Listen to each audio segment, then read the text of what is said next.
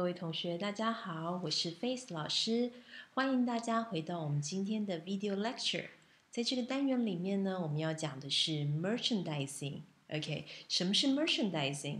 好，所谓的 merchandise 或是 merchandising， 它事实上呢就是这个商品的销售规划。OK，merchandising is used to describe a marketing practice in which the brand image of one product.The so-called the core brand is used to sell another product.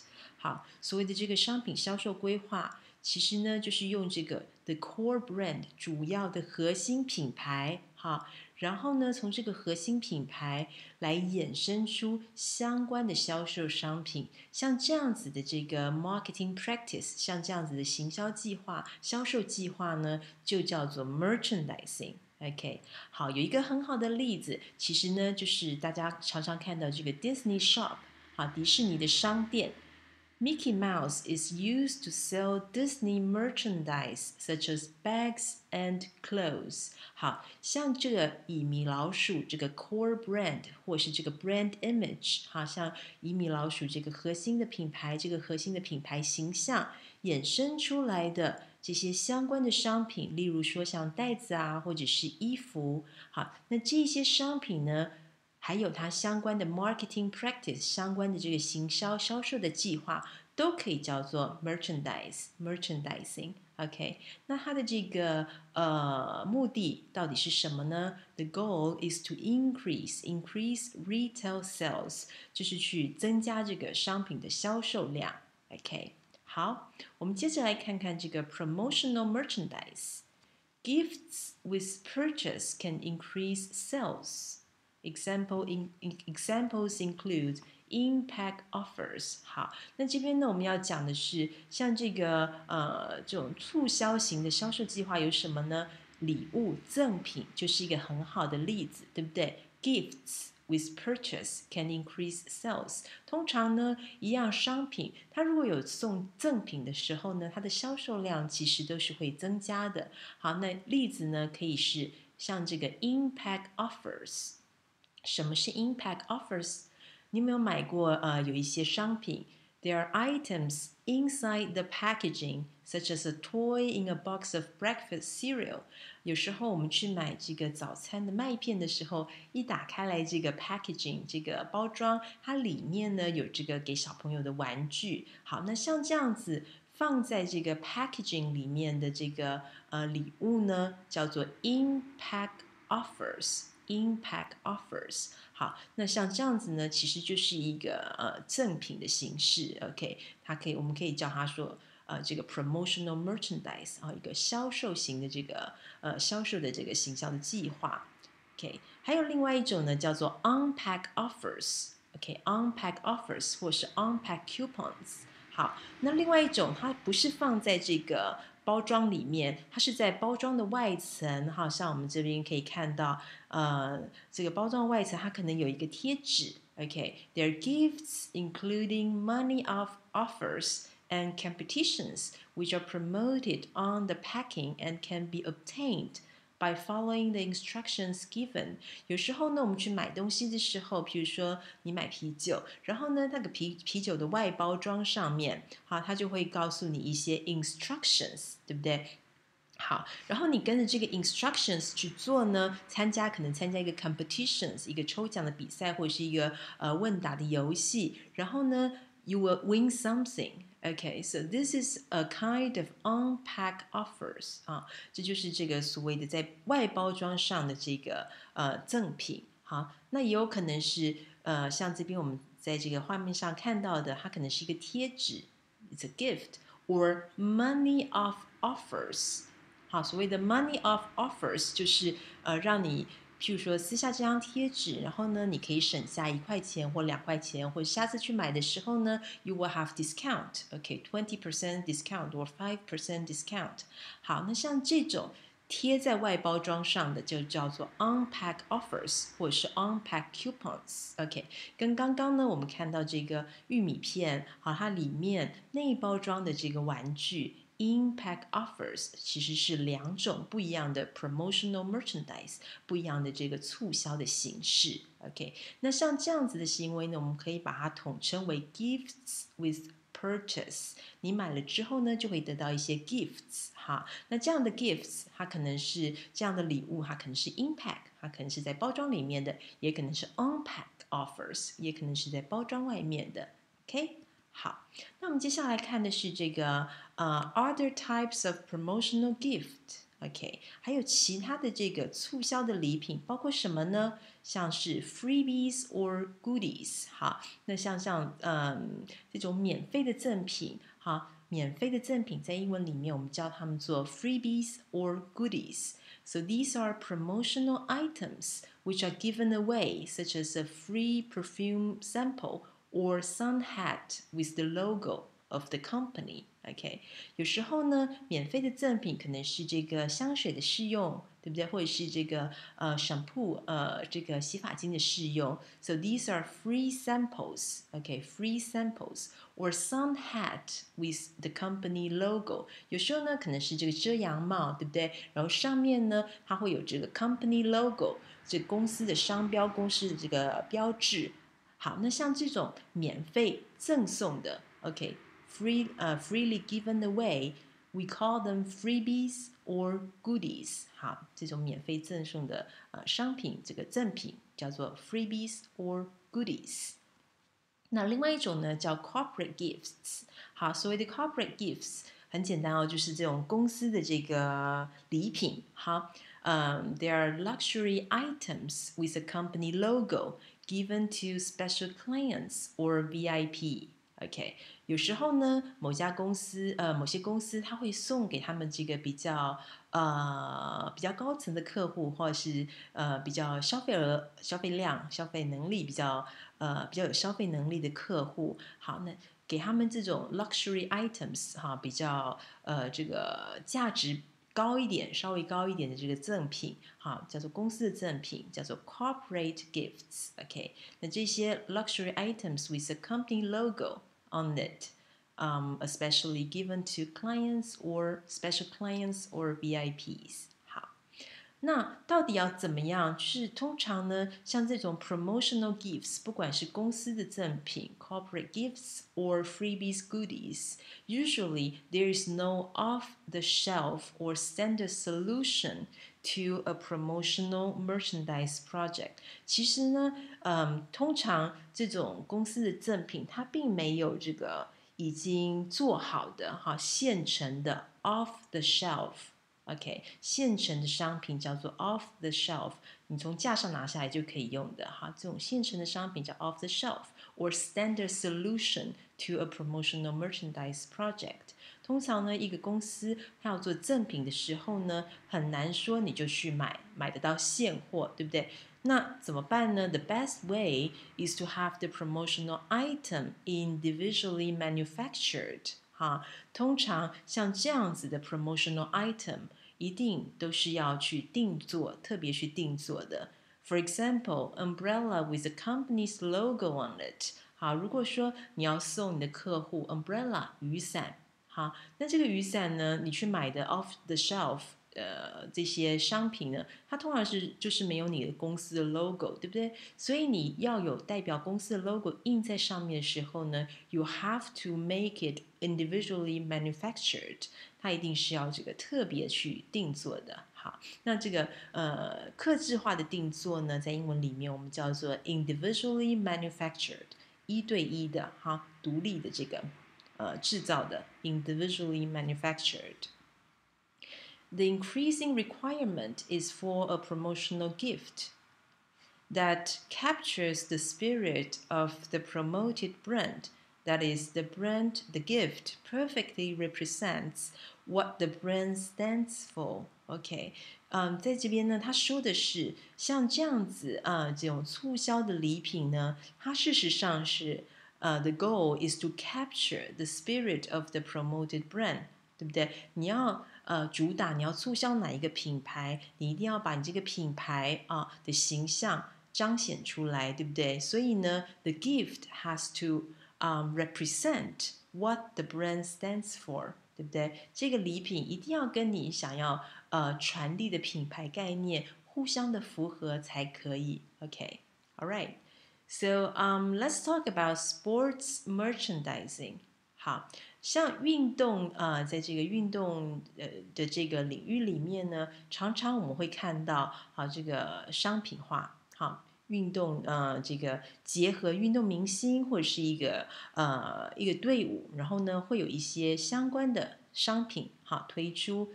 So sports clubs can develop additional revenues by selling team products. 刚刚说过了，在运动这个领域，在运动界里面呢，一个球队也好，或者是一个运动明星也好，他们事实上呢会有这个 additional revenues，会有额外的收入。怎么样得到额外的收入呢？By selling team products.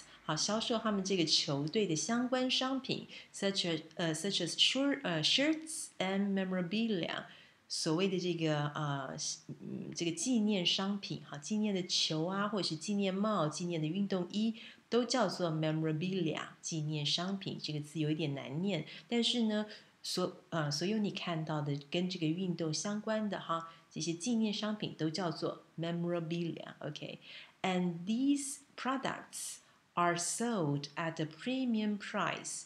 premium price 其实就是比较高的价格。通常一个球星的签名球，或者是这个球星的纪念球衣、纪念球鞋，they are sold at a premium price。它的这个售价其实都是比较高的，对不对？Okay, and they can also sign merchandising deals or licensing deals with sponsors or other commercial partners. 好，那像这样子的球队呢，事实上他们也可以跟他们的赞助厂商签订所谓的这个商品化的权利，或者是这个专利使用商标的这个合约。OK，merchandising deals or licensing deals，让这些sponsors 可以就是来制作这个球队相关的，来贩售这个球队相关的商品。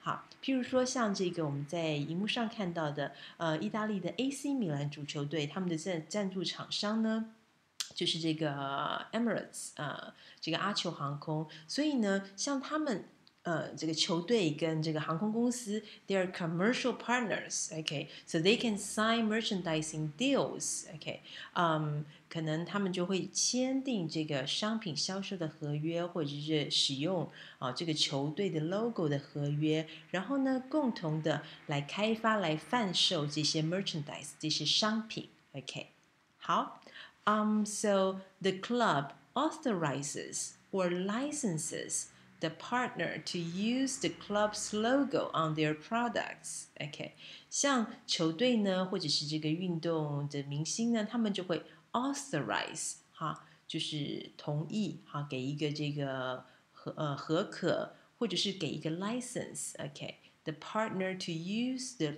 club's logo on their products。有一个很好的例子就是这个 Lego。乐高呢，他们就是跟这个 NBA League 去买了他们的这个 logo。For example, Lego brought the right to use the NBA League logo on their figurines。就是他们这个乐高做了NBA 的这些球星的小人偶。好，然后呢，他们也跟他买了这个权利，就是使用 NBA 商标的权利，然后用这个 logo，NBA 的 logo 呢，来制作很多相关的商品，然后到市面上贩售。But they need authorization from the club or from a sport team。好，但是这么做呢，是必须要得到这个同意必须要签约的。所以 authorize 这个动词，给出一个合可。licenses 这个动词也是你必须要有这个商品使用或是专利使用的权利，你才可以做这样子的一个动作，否则呢，可能就是违法或是侵权了。So when we talk about film, book, and music merchandising， 事实上，在电影在这个出版业，甚至是音乐上面，就是这个音乐界，我们都会看到很多 merchandising 这个商品的这个销售的这个规划。譬如说 merchandising is often used in the promotion of films, okay, books, bands and pop stars. 其实像很多这个电影呢，一推出之后，好像 Star Wars 星际大战，他们就会有相关的这个商品推出，对不对？或者是一本书 Harry Potter。好，哈利波特这个书推出之后呢，他们就是互相，怎么说？互相帮忙哈。书热卖，商品也会热卖。商品热卖呢，相对的，它也会帮助这个书的销售。Bands 乐团或者是甚至这些 pop stars 明星歌手都是一样的道理。像在2013年、2012、13年的就是这2年之间呢，在英国有一个很有名的这个影集，不知道同学有没有看过，叫做《Downton Abbey》。好，那这个影集呢，《唐顿庄园》非常的热卖，然后热卖之后呢，跟着就会有很多这个 merchandise 很多的这个相关的商品上市了。譬如说，既然这是在讲一个庄园的故事，然后呢，就会有这个Downton Tea Party，然后像这个跟这个茶呀、喝茶、英国下午茶、皇室下午茶的这个相关的商品呢，就推出了。然后甚至呢，因为在这个影集里面有很多主角，那这些女主角们呢，她们带的这个accessories 这些首饰 accessories。也变成了 merchandise，也变成了相关的商品在市面上贩售，甚至是化妆品，还有酒这个影集的这个热卖，还有跟这些商品的热卖，其实就是互相促成彼此的这个畅销度。OK，all right. So let's have a look at the extract of this article. Here, following is an extract from an article about the marketing of Harry Potter products. 好，我们来看一下这一段小小的文章。好，那他谈到的就是这个 book merchandising，哈利波特这本这个小说，还有它的这个相关商品。所以他这边说的是 Harry Potter has become a marketing and merchandising phenomenon with spin-offs and tie-ins in the shape of games, figurines, clothing, and even food. 好，那这里他说的就是呢，这个《哈利波特》这本书呢，好，它其实已经造成一个这个行销 （marketing and merchandising phenomena） 一个行销还有这个商品规划销售的一个现象。什么样的现象呢？其实这里就有很多的所谓的 spin-offs 和 tie-ins。什么叫 spin-offs 呢？其实 spin-offs 就是这个衍生产品哈。以一个东西一个core brand 一个核心的品牌为这个中心，然后呢绕着它会有很多的相关产品 spin-offs。And tie-ins，所谓的 tie-ins 呢，就是配搭的商品，相关的商品。好，这两个word combinations 呢非常好用。OK，spin-offs，OK，副产品，好，衍生的商品。tie-ins，搭配。配搭的商品，相关的商品。好，那这些相关的商品有什么呢？譬如说像 games 游戏，对不对 ？figurines 小小的人偶。Clothing and even food，其实有很多很多很多不一样的这个形式。刚刚在前面一点Face 老师也提到这个例子，这个唐顿庄园的这个影集，还有它的衍生商品，它的 spin-offs and tie-ins 其实是很多种的，对不对？不只是食物它可能有酒啊，有化妆品啊，有这个首饰，好，不胜枚举。OK，hundreds of millions of dollars have been agreed in licensing deals.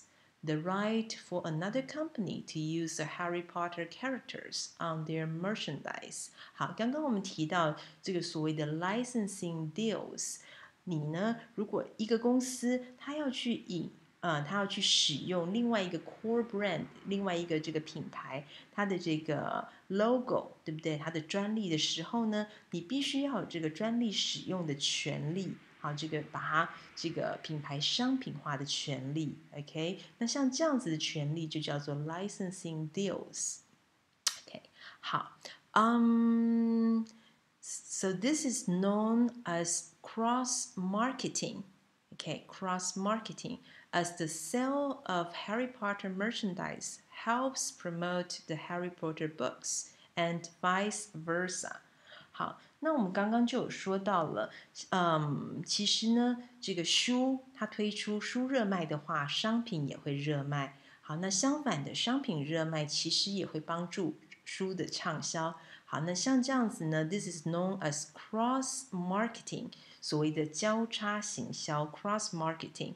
好，两条线的商品呢，它们互相影响，然后呢，来创造这个销售量。OK。好，那我们再看一下所谓的 cross marketing 交叉行销跟 cross promotion 交叉的这个促销。OK，cross marketing or cross promotion is a form of marketing promotion where customers of one product or service are targeted with promotion of a related product。好，其实它这个说的很清楚，所谓的交叉行销就是同一个 target audience，同一个客户群，同一个这个 customers，OK，他们呢会被一样商品相关的其他商品来作为行销的对象，被当做行销的对象，OK，来这个我们来看一个例子。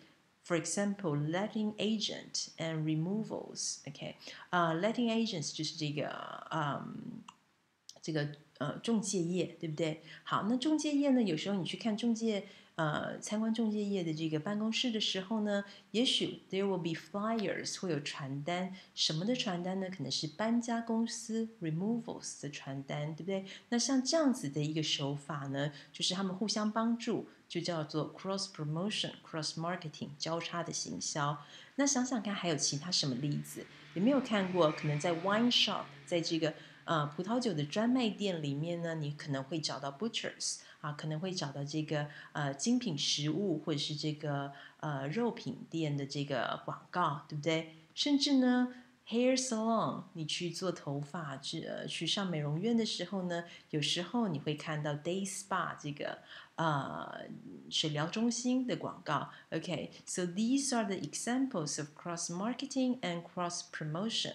好，像这样子的这个例子呢，都在告诉我们，这就是所谓一个交叉行销的手法。同样一个客群，同样的 target audience，他们呢一个商品之外，除了被这个行销一个商品之外，其他相关的 related product 其实也会同样的同时的来做这个 promotion，来做这个 marketing。OK。好，那今天这个单元呢，我们就讲解到这边。如果有什么问题，很欢迎大家随时跟菲斯老师联络。And I hope that you enjoy the video lecture and talk to you very soon. Bye bye.